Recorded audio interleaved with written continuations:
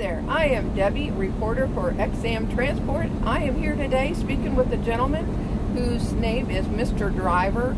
He wishes to remain anonymous, and I think that's because he wants to be single. I'm not sure, but I'm going to ask him a little bit. Thank you, Mr. Driver, for taking the time to speak with me today. I understand that you are an over-the-road truck driver. Is that correct? Over and under and around and through. Yeah, actually. I know some of those roads can be pretty hairy, that's for sure. Well, how many miles do you drive a week, say, for example? Well, we drive every one of them. Well, actually, I don't drive them. The truck drives them. But then I just kind of tell the truck where it needs to go. Oh, I see. And how do you know where you're going? How is there some kind of a system that you use or something like that?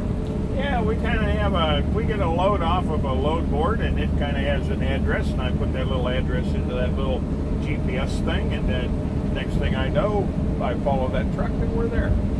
Is a load board, is it like a chalkboard or a dry erase board or something like that? Well, it acts like that sometimes. It's kind of magic because stuff just kind of comes on there and goes away. It just kind of amazes me. Well, I know if you have a chalkboard, actually it can be pretty messy when you're erasing all the time and writing things on there. So people, I'm sure, get all messed up all over the place. So you said something about a GPS. So what is a GPS?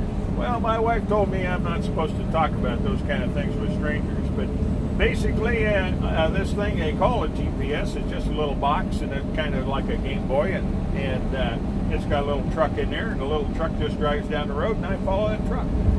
Well, if you're following that little tiny truck, isn't that a little bit difficult with that big truck that you're driving? Well, I guess so. It's but it kind of follows. It goes around the curve, and I go around the curve, and it goes straight, and I go straight. It kind of stays on flat ground, but sometimes I have to go uphill and downhill. I see. Well, Mr. Driver, thank you so much for taking the time to speak with me today, and I'm really going to find out if he's going to stay single anonymous for very long or not. So anyway, thank you so much, and this is once again Debbie with reporting for XM Transport. Y'all have a great day.